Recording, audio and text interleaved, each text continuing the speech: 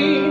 This gay youth you might have seen, Tompkins and I with his girl between. Oh, what a surprise! I praise the Conservatives frank and free.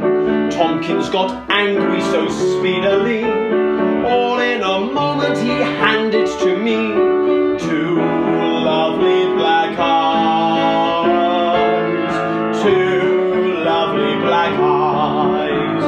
Oh, what a surprise!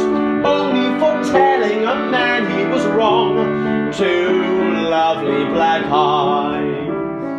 Music hall performer Charles Coburn was one of the most famous Lyon comiques, a popular act parodying an upper-class gentleman.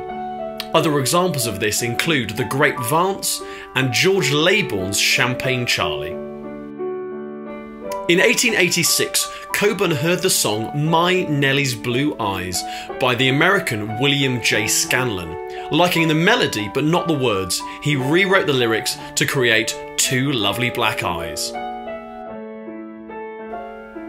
The song became a staple of his act, and he performed it in faded frock coat, carrying a battered umbrella and with two blackened eyes. The moral of the song, still relevant today, is never discuss politics with friends.